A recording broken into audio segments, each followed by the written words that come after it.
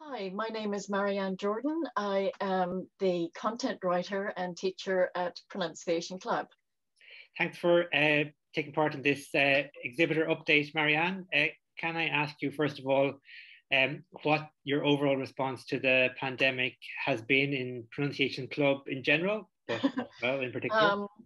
Panic like everybody else all the past year, but what we have done is, well, firstly, thank you to all the people that came to our stand last year and showed so much interest in the pronunciation teacher training that we were offering. And so last year it was going to be, well, I've always taught it as a 3-hour workshop, either in the morning or afternoon. But of course, we can't do in-house training now, so I've moved it to online. So instead of a 3-hour workshop, it's now going to be 4 1-hour weekly lessons. Okay. Yeah, so that's actually going to be an awful lot better as well, because it will allow people to learn, have a much longer learning time, and I'll be able to check in weekly, because before with the workshops, I used to, at the end of it, we check the sounds together, and then I would give my email details that they could contact me. Some did, not some people didn't, they were fine.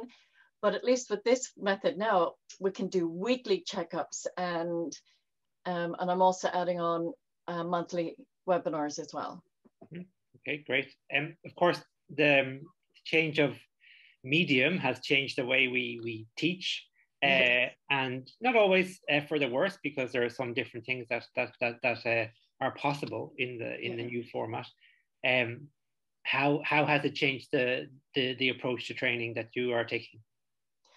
Well, I've always been teaching online anyway through Skype, but what I did was I moved onto Zoom, because that seems to be the most common one now for everybody to work with.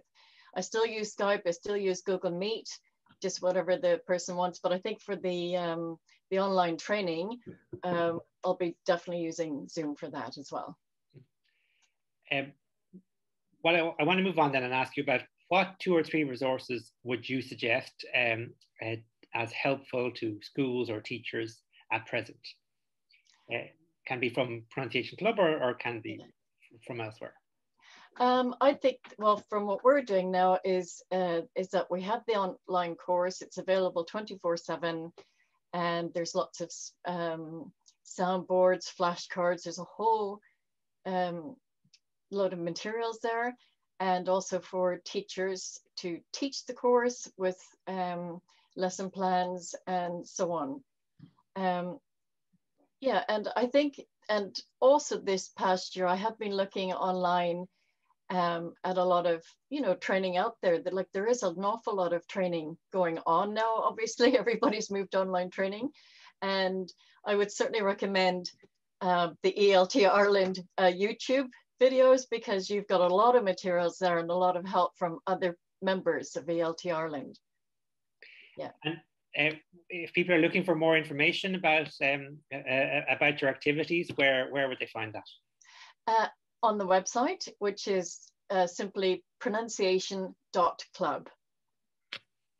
And then my last kind of big question is, why are you supporting the ELT Ireland Conference this year, and as in previous years? I would support it every single year, and it's mainly because of the support that I get from ELT Ireland, with not just at the conference, but throughout the year, with all the web talks or L talks and so on.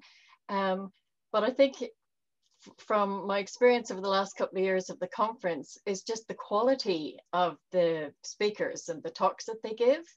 They are very, very informative, sharing of ideas, catching up with fellow professionals. But the most important thing that I find is the support and friendship that I get out of the conference. Yeah, and it's great for meeting, and we always say that the coffee breaks are most important part of. Oh, definitely. It's just great, Peter. And I know this year you are going hard now on having you know, you have your challenges this year of offering that, and I wish you all the best in it. And don't worry, if things go wrong with technology, we will get by, we will manage, and we will find our own way of getting in touch with each other, you know, during the conference. I'm really, really looking forward to that part of it as well.